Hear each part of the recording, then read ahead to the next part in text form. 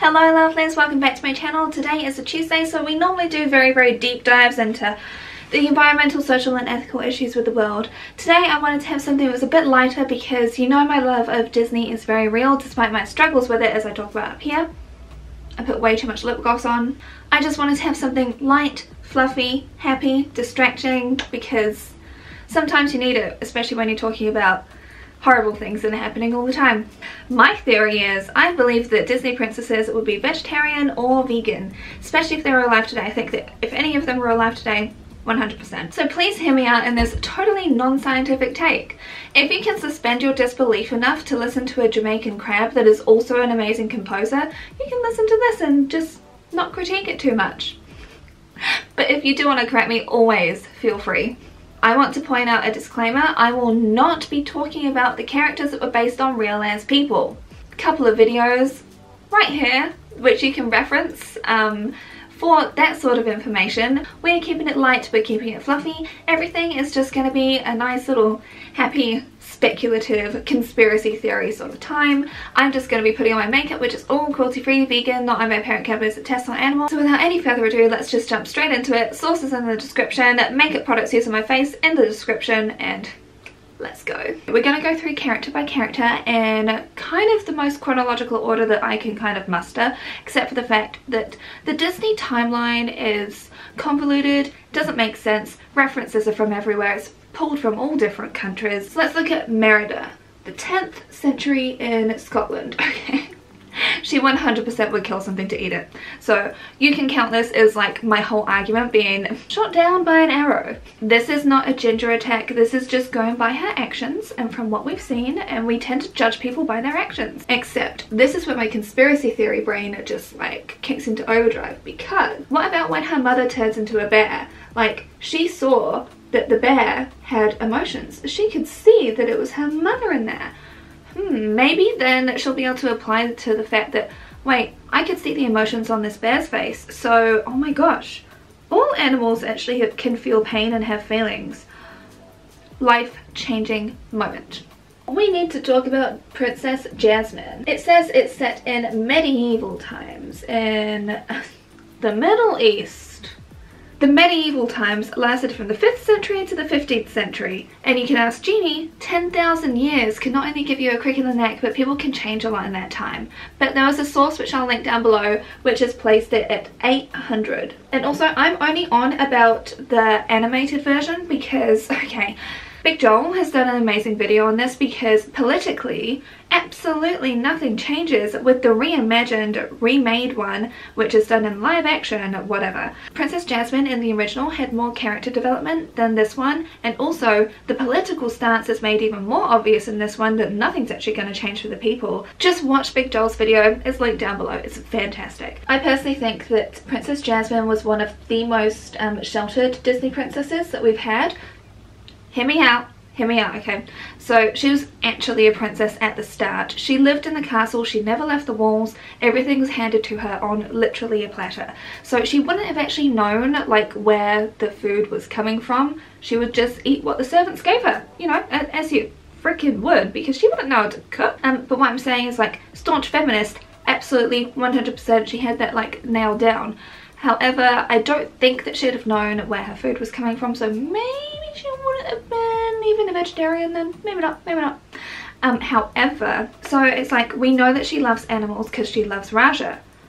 Even though Raja would have totally eaten a boo if he had half a chance. I did a little bit of a Google search because it was referenced that Aladdin was actually based on places near the Jordan River. They actually ate a mostly vegetarian diet around then. And millennials, listen, almond milk was like all the rage. So almond milk isn't actually a new thing. It's ancient, literally. I'm just saying that things would have probably been a lot more vegetarian than what we actually realize, because meat was expensive, which is why I'm saying, like, being a princess, she would have had easy, plentiful access to everything. It doesn't even know what money is. She doesn't have to know what money is. Everything gets handed to her on a silver platter. I think that if she was alive today, 100% would have been vegetarian or vegan, and probably actually way more outspoken than a lot of other people. Nah, she'd have been vegan. Nah, yep.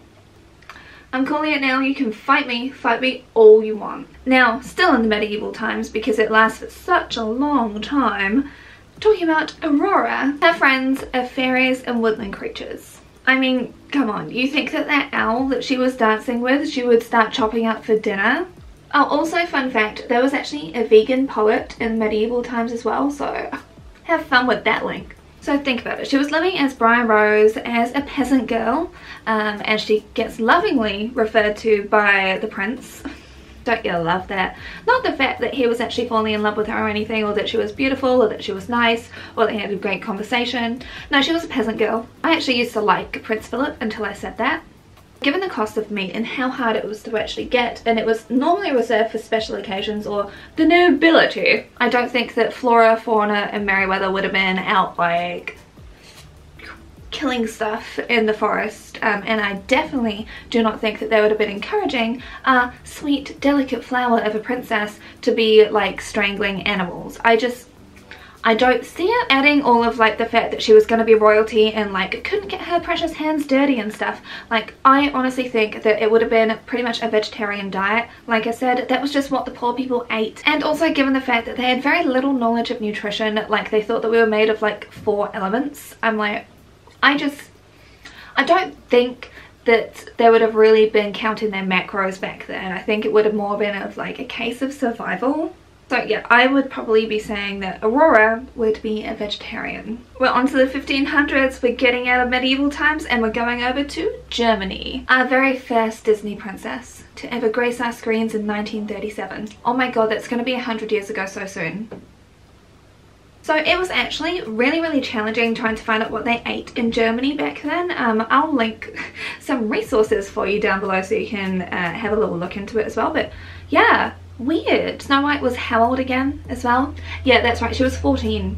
And the original book, well, let's try not to dwell on that too much, shall we? I'm not going to talk about it, I'm going to let John Solo tell you about that. So she knew how to make pies, like gooseberry pies by the way. So critters were helping her like clean the house, like cook stuff, literally like doing the cute little dashes on top of the pies like she was making stuff. So I don't really think that she'd be eating the help, and I don't think that she would know how to kill something in order to eat the help. So for me personally, I think that she would have been vegetarian. Again, like, it's one thing to take the eggs from your like feathered friends, but also how did she get milk? Where did she get like the butter from to make this pastry, and where did she, okay, where in a forest do you find flour? Not that kind of flour, but you know, flour to bake with. Like, where do you find that? I should suspend my own disbelief here. I'm just putting it out there. Like, where?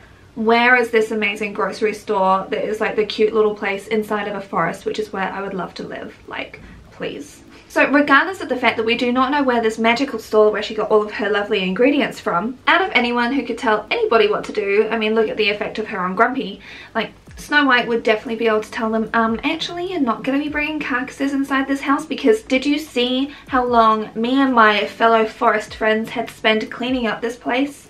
Do you know how long it takes to get like blood stains out of stuff? You basically, with wood, would have to strip the whole thing.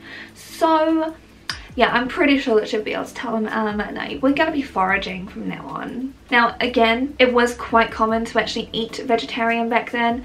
Meat's hard to come by. Even if you have like 7 hungry angry men trying to hunt stuff down, fairly hard to come by.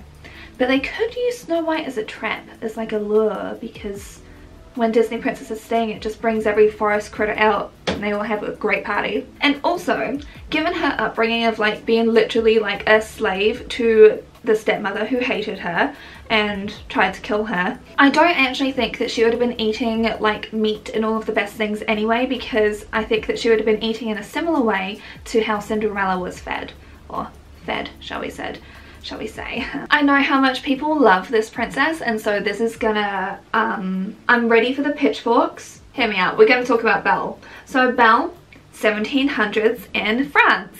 What happened in the 1700s? Because this is actually more specifically placed in 1770s. When was that French Revolution again? Of course, this is in rural France, so I think it was like based around Naples. I've seen like that online. So yeah, we know that the guillotines and the pitchforks and everything is coming, but on the lead up to the revolution, incredibly high taxes, terrible wealth distribution. Everyone's just getting like, serfs are just suffering, everyone is suffering, things are just kind of bleak, and then you've got Marie Antoinette just like in Versailles, like living her Sofia Coppola like fantasy effectively. I don't think it would have actually been by choice that she didn't actually eat animals. I think it would have actually been out of necessity. Like, she had a single father, so you would actually eat meat only on special occasions. Now we know that she had pigs and chickens. I do believe it's pigs if I'm remembering that scene properly. Probably absolutely vegetarian. You wouldn't have been eating meat every darn day. Again, it's out of necessity. It would have definitely been more of like a special occasion kind of jam. So she is one of our only Disney princesses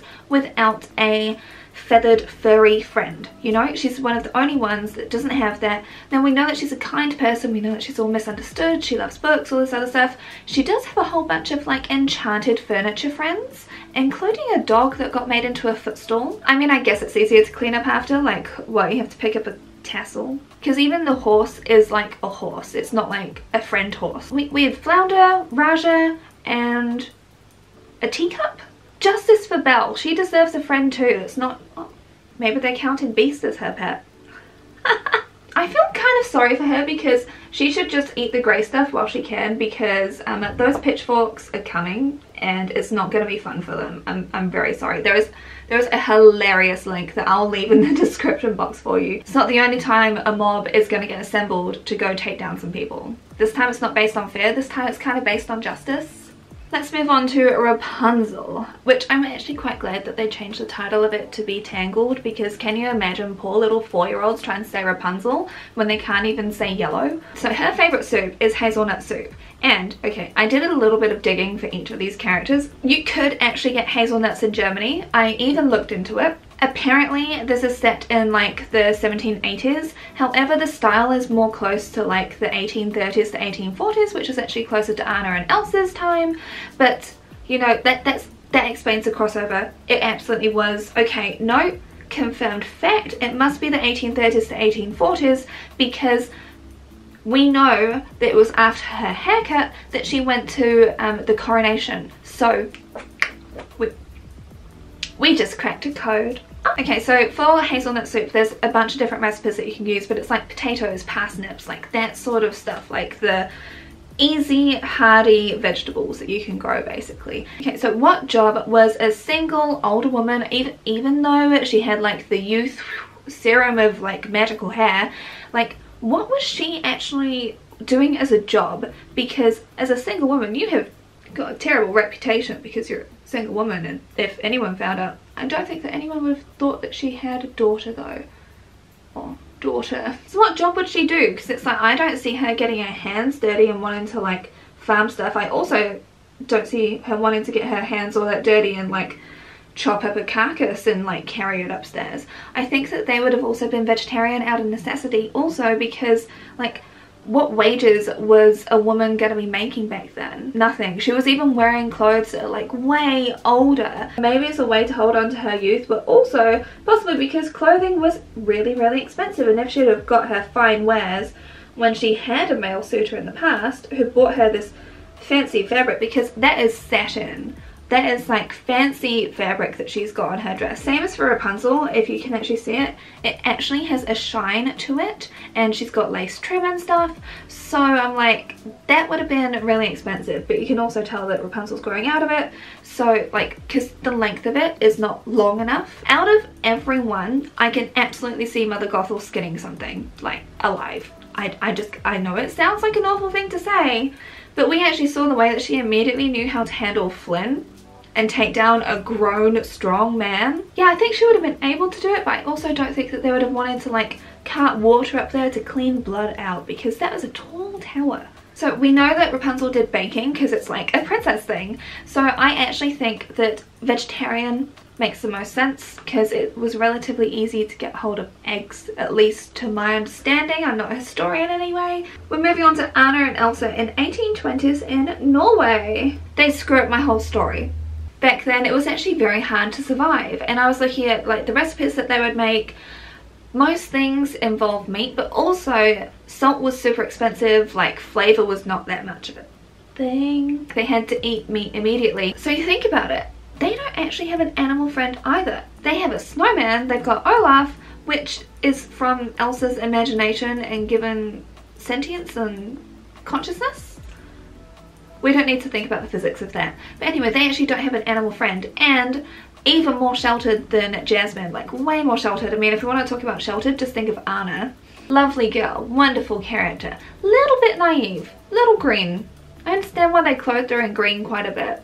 Subtle messaging. But you know who does have an animal best friend? Kristoff. Now, they did eat reindeer, and still do, but I don't really think that Anna or Kristoff would have been wanting to eat reindeer. And then, okay, conspiracy time again. As our lovely Anna actually learnt more and more about the world, I think that she would have been like, oh, that's where meat comes from. That's where this stuff is from. We can't eat that. How could you? How could you do that? And, you know, have a classic Anna freak out. Okay, so because we've actually got Elsa, who has the ability to freeze and unfreeze stuff, basically control the weather, potentially change, like, the climate crisis that is happening right now. Would be amazing if they were actually real. Would Anna be asking Elsa to make changes to this stuff so then they could have, like, no famine in the way that Norway actually had to suffer through? I think that that would have absolutely happened. And I also think that Anna would have been the one to make Elsa turn vegan as well, because of her incessant optimism that is just always in your face. You can just see it. Okay, so then of course we move on to Cinderella, like probably the kindest soul out of all of the Disney princesses, but she also doesn't take any BS from anyone, which is one thing which I really appreciate about Cinderella. Now that you're actually done like saving me from my evil stepmother and stepsisters, would it be okay if I just kind of like ate your friends? Like, I know that you actually like sewed my mother's dress and like you made my dream come true of like just having a night off, because that was actually her dream. Her dream wasn't to marry a rich guy, it was to just have a night off and go to a ball and have a party. And that was the dream that she got, and then she just got more because, you know, it's a Cinderella story, it's a tale as old as time. I would honestly, rationally be putting her into the vegetarian camp anyway, because we know that her family that she was left with hated her, absolutely hated her. So she would have been eating table scraps and leftovers, and possibly like the eggs that weren't wanted to be eaten. So say for example if they were overcooked or something. Like, that is honestly what I see happening. I know that this was referenced in the remake. I actually do kind of like that remake, because again, with meat, very expensive and hard to come by, and they squandered all of their money on dresses and like makeup and fine things to like look richer. That was what they spent their money on. So I really honestly do not see her eating meat like ever. We know that they had animals. When she goes to the castle, she loves Bruno, the mice come with her, she has her animal friends. She would have fully carried on the vegetarian lifestyle. Out of all of the Disney princesses, the one that would understand suffering the most and want to actually be the kindest would be our Cinderella. Like, fully 100%. And also the Age of Enlightenment had been happening, and so from England, like I think that this is where it like originates, at least from what I was reading, like they actually had been turning to having vegetarian food and not eating meat anymore. So I do actually think that this would have been something that could have easily spread, especially to a city like what she would be living in as well. So not only out of necessity for her, but then also just like, hey, we can hear the screams, like pretty sure that animals have feelings, even though still to this day some people don't realize that. Cool. Yeah. Carbon neutral beef though. We are now onto my favourite Disney movie, which is The Little Mermaid. So, based in the 1890s apparently. So Atlantis, we don't know exactly where it's found. Same as like, this is the most contentious movie of location. The story in the book is set around Denmark. You can swim to different places. The ocean is quite big. It covers 2/3 of the world, if you didn't know. However, people are saying that it's actually based in Italy for the movie, and potentially Italy for the book as well, because of like some references in there. However, when you actually look at the architecture, the style, and they buy baguettes, it's France. It's the south coast of France. I'm sticking with it. I'm saying it's in the south of France. So if you're best friends with a fish and a crab, do you really think that we're going to be eating a fish and a crab? I don't necessarily think so, sweetie. So Eric's Kingdom, it's on the side of the ocean. It's like, you can kind of tell where their mainstays in terms of employment would be. However, I mean, it's like, do you really think that the best voice across the whole world would be wanting to actually still encourage this? Like, once she got her voice back, Ariel was very, very vocal of a person. So you can almost imagine that, like, she'd have been trying to make some definite changes here. And also, okay, other theory. I think that Scuttle would have probably been telling her about, like, what happens to the animals on land. I think that that would have been happening. And high key, I would love to hear his version of animal agriculture. I think that would actually just be fabulous, especially if we go by, like, the way that he describes a fork as a dingle hopper and, like, what we actually use it for. I'm like, okay, here for this tall tale. Let me get like 5 wines and then I'm so here for it. So I think that yes, maybe Eric's kingdom will be going through some shifts, shall we say. And yes, I know that Cracked probably covered this like years ago when it was a really, really cool take on Disney stuff, and it's like, oh, I'm so edgy because I don't like a fairy tale that's made for kids. I think that she'd be more into seaweed than shellfish. And if you didn't know, seaweed is actually like a booming market. Like, people are finding incredible things to do with seaweed, and so I'm just saying that there's an easy shift out there for Eric's entire kingdom to stay employed and stay like rolling in money. It's absolutely possible. It's fine, we'll blot it, it'll be fine. I want to talk about Tiana in New Orleans. So this is obviously in the 1920s. I kind of actually knew that Tiana would be another person to sort of make my whole story just like unravel like a terrible tapestry, because this is obviously not something to be taken very seriously anyway. Just a side note, we have to start distinguishing that it's the 1920s as well, because we're literally living in the 20s now. So let that sink in. This is about 100 years ago.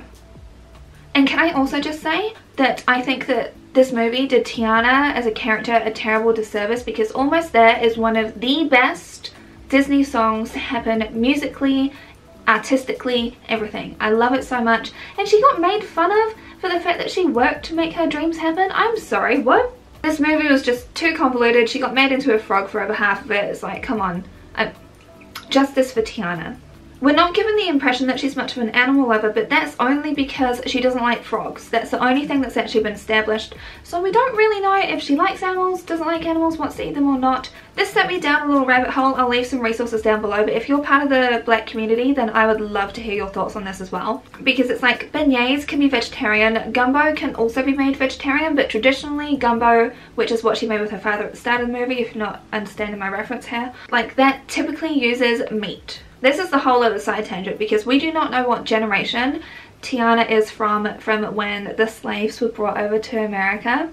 So we don't know exactly where in Africa she's from, because it could be from a number of places, sadly, and sadly that's still an issue with being able to trace the whereabouts of family members. A lot of recipes are actually shared orally as opposed to like written down, so that was how like recipes got passed down. At least from what I've seen, a lot of things are actually vegetarian dishes, and it kind of got stylized in a different way when the soul food movement was happening. And also soul food is actually a term that was coined in the 1960s as well, but that's what we think of when we think about the food that Tiana would have been making back in New Orleans. Entirely like not my space to talk about, which is why I'm linking way more resources for this one down below as well. Because also there's the other fact that black people actually represent the fastest growing vegan movement in America. So you think of people obviously like Tabitha Brown, Janae Claiborne of Sweet Potato Soul fame, Bryant Terry, Trace McQuarter, like there are so many stories to share. Given her propensity to care about others, I think that she would have actually taken to vegetarianism like very strongly,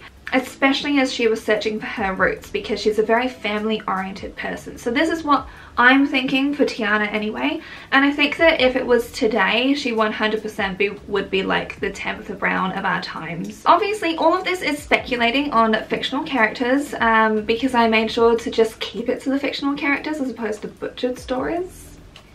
Disney. Again, I'm no historian. This was just like a fun little video that I wanted to create to just like boost my mood, have a nice little bit of fluff. The last lot of videos I've been doing have been pretty dark, so it's been just good for my own little mental health to do this. I'm still working on the PFA video. I'm waiting for people to get back to me, and my impatience is growing. So I'll be working harder on that. But anyway, if you made it all the way to the end of this video, please leave the crown emoji, because you're all princesses, you're all queens in my eyes, and you're all lovely as well, which is why I call you lovely. But yeah, I think that every single Disney princess, if they were alive today, they fully would be vegetarian or vegan, because I don't really think it's a princessy thing to be slitting throats of animals that you love and are friends with. But that's my own personal takeaway from this. I know, just speculation, everything is speculation. I hope that you enjoyed this. I hope that you had a fun time. If you did, give it a like, comment. I'll see you on the following Tuesday. There may be a review video. Thank you lovers so much for watching, and I'll see you again next time. Bye. I'm so getting used to this new hair. It's so much short. I had like 4.5 inches taken off. It's so short. You can actually see the ends in the frame. Wow. Elsa? Are you sure you wanna eat that? Here, have some rice and beans. Ah, I really want it frozen now. I'm sorry for your ears for that. I can't sing.